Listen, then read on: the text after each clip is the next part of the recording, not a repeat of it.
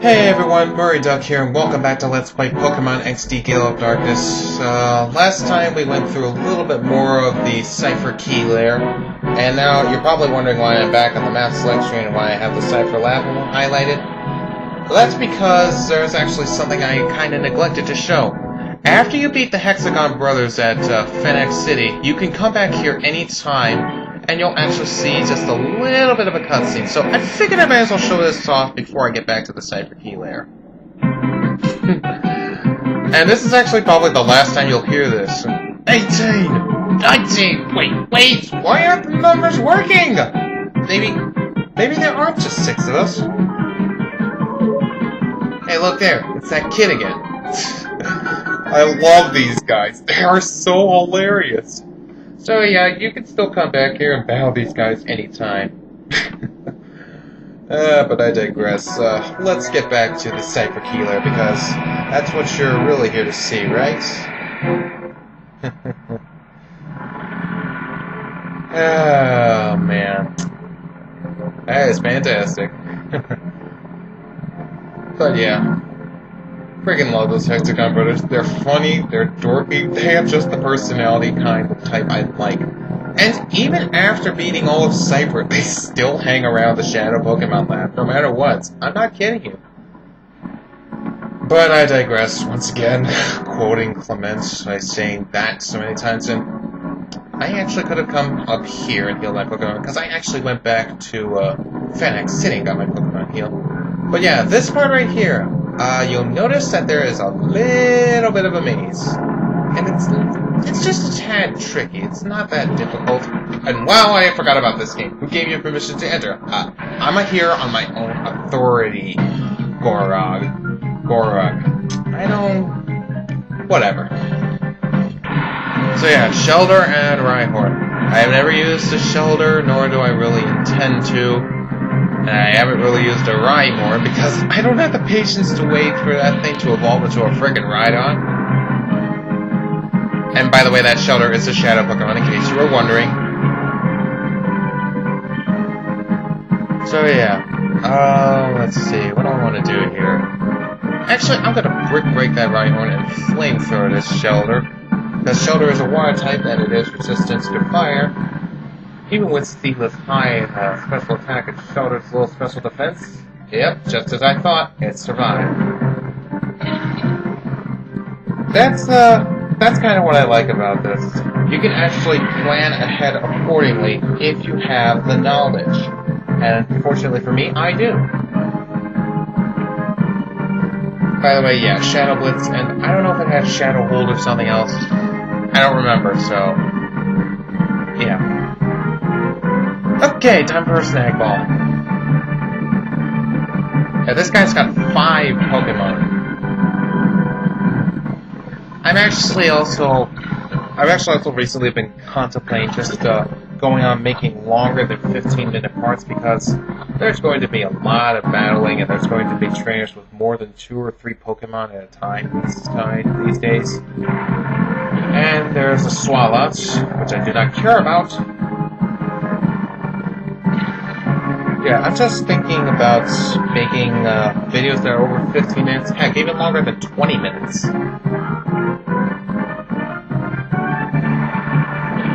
And there's a Golbat. Now I'm gonna Crush Claw the Swalot, Flamethrower the Golbat, because that's how I like to roll. So yeah, what do you think I should do? What do you viewers think I should do? Should I make longer than 15-minute parts, or should I make less than 15-minute parts sometimes if there's really not much going on, or what should I do? Just give me your opinions. Hey, I might just very well just go on making 15 to 20-minute parts from here on out, because hey, this game is long. It's very long. It's longer than Coliseum, I think. Considering there are a lot more Shadow Pokémon. Of course, the snagging does go a bit faster, thanks to that system of having 2 or more Shadow Pokémon on a lot of the mid-game or later game Cipher Peons and Advents and such, etc. And the final boss of Cipher having 6 Shadow Pokémon, as I mentioned in the last part. And last but not least, he has a Sharpedo. one of my friends really kind of likes how Sharpedo looks. My friend, my case is closed, and he actually has some videos up. Not the best videos, considering he's only like 12, but hey, he still makes videos. So I don't know when he's gonna make another video, but whatever. In any case, that was probably a bit of a dumb move on my part. No, it wasn't, because for some reason Faint Attack isn't a physical hitting move, but Brick Break, of course, is, and that means that Rough Skin's gonna kick in and hurt Razor.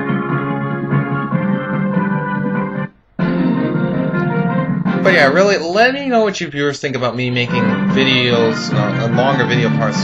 Yeah, Brute Force, that's how I got in here. Yeah, whatever. I digress again. And to get another PowerPoint up here, which is always useful, I actually used one of the PowerPoint ups to increase Razor's Crush Claw from 10 to 12 PowerPoints, so you get a lot more use out of that. I might use another one because Crush Claw is an excellent move to have on a Zangoose. And I think there's stuff down there. Yeah, there is stuff down there, so yeah, if you really want to get just about everything in here, you might want to just go up and down the stairs and then come back to the area. Oh, I forgot about this guy. Have you gotten lost all alone? No, I came here intentionally, Jelston. I don't even need to say it. You know what I want to say, but you know I don't need to say it. So, yeah. Roselia and a Hoppip.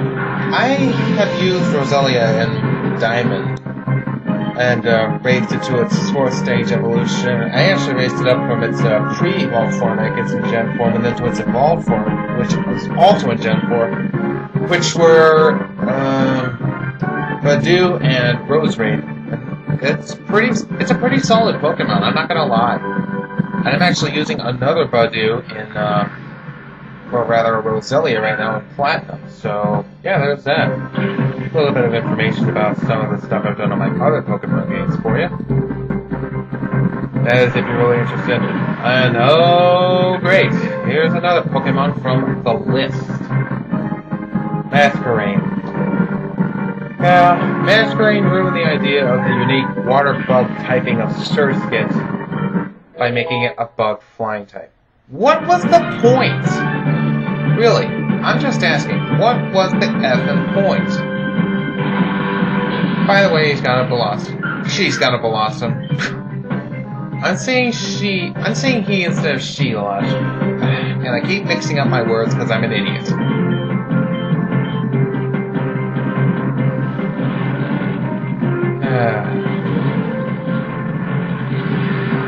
But again, I digress. Yeah, I'm probably going to be saying that a lot. But hey, Razor and Seela got a level up, which is always nice. Crush the flying insect, and that thing has some defense. Well, then again, it also has Intimidate, which lowers physical attack, and that's no good for a Zangoose, because Zangoose is all about physical attacks. So, I think I'll just burn it to the ground! Oh my god. I know a lot of people really, really hate that from a certain Mega Man X game, and I can understand perfectly why. It is annoying, it's repetitive, like some others, you know, I'll just be begging for a job. Sucks to be you. So, yeah. That's the thing about games that actually also kind of gets on my nerves. Repetitive one-liners. Seriously. And we get a rare candy here, which is always good. And right here we get 3 Ultra Balls for free. So yeah, pretty cool. And I'm just gonna go back up and then go back downstairs here, or actually, you know what? I don't know if I even can. What am I supposed to do? Right. I remember now. The thing is, you have to get these poke food containers onto those little symboled brown parts there. And they will open doors.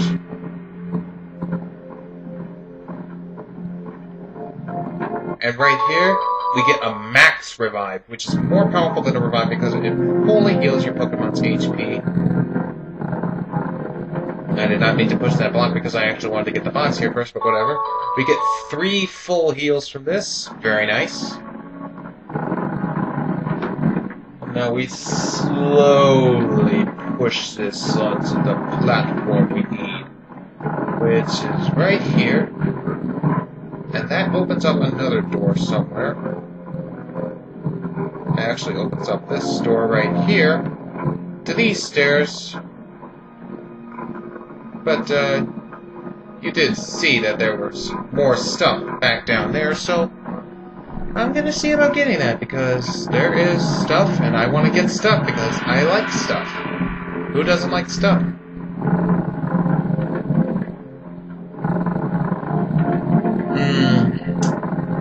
Although, that's a bit of a problem. Yeah, as you can see, you can't really get over there. Oh, not yet anyways. Yeah, Swinub and Mawile were 2 of the 3 Shadow Pokémon that I actually had over there. Do I have to get... How the heck do I get over there again? I've forgotten. Oh, whatever. I'm sure an answer will present itself at some point. I don't know. Who knows, maybe I'll figure it out off screen. Maybe. Or maybe I can try and figure this out right now. Because this is actually kind of driving me nuts. Actually, yeah, you know what, screw it for now. I'll see what I can do about looking for it later off screen, off camera and such, etc. Because I honestly do not remember how that room works. And yeah, if you move those boxes with Pokefood, they actually stay in place, so you don't have to worry about like having to move them back to the place again. And you know what?